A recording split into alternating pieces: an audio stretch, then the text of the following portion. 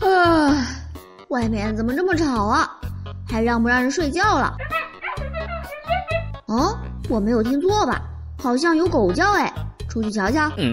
我去，那边有好多旺财啊！老乡，你没事吧？哦，没啥事，我自己不小心摔了一跤。哦，我还以为你被狗咬了呢。没事就赶紧回家，别躺在这儿了。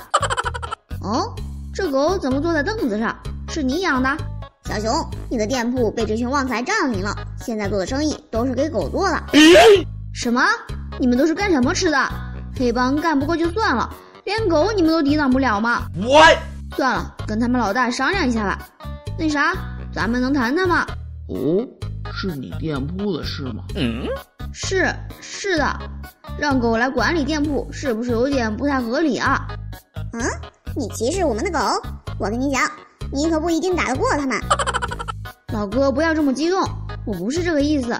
行了，店铺我们是不会还你的，这个村子已经是我们的了。丫的，真来气啊！斧头，冷静一点，别跟他计较。这么听话，说不打我就不打我。哦，这边又来了几条狗。我去，好多钻石啊！不会是从村里偷的吧？真不会说话。我说了，这个村已经是我们的了，所以我拿一些我的钻石，怎么能叫偷呢？好吧，你开心就好。这可怎么办？现在我手里只有一把手枪，根本打不过他们啊。骨头有了，我也去养几条狗不就行了吗？到时候可以帮我牵制那群家伙。去村尾找找看吧，我记得那里的流浪犬挺多的。快看，那边就有3只哎！等等，他们好像围着什么东西。好小的狗啊，原来是在欺负它哦！赶紧给我滚开！决定了，就把这只小狗带回家吧。我要好好训练它，让它变成我的得力干将。小伙子，以后这里就是你的家了，坐下。哎呦，还挺听话的。等会儿哈，我去给你买点生活用品。去了一趟超市，买了一些吃的用的。来，把这根骨头吃了吧。我去，长得也太快了。跟他玩一玩捡木棍的游戏吧，把它捡回来。全是口水。算了，这都是训练它的必经过程。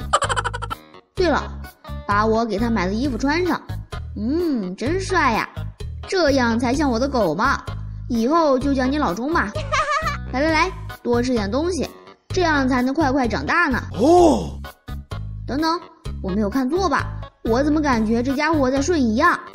哟，小熊，这是你养的狗，挺肥的嘛，看着好香啊。你丫的会不会说话？给我滚开！应该是这些特殊的骨头起的作用。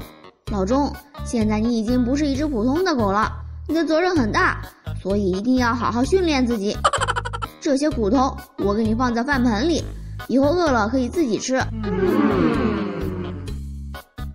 我已经养了老钟快1个月了，这小伙子的体型也越来越大，我觉得是时候可以夺回我们村子了。来，老钟，这2把枪你拿着，就按照我教你的那样去使用。先拿这个斧头犬开刀吧。老钟咬它，一招秒杀，不愧是我的狗呢。这里还有一只，把它也给我解决。我去，又来了好多狗，你顶得住吗？看来我的担心是多余的，他根本没把这些普通的狗放在眼里。怎么样，老大，还记得我吗？你是1个月前找我要店铺那个，你有什么事吗？我还能有什么事？不想死的话，就把店铺和村子都交出来。就凭你这只拿着枪的狗，你们几个赶紧给我上去咬它。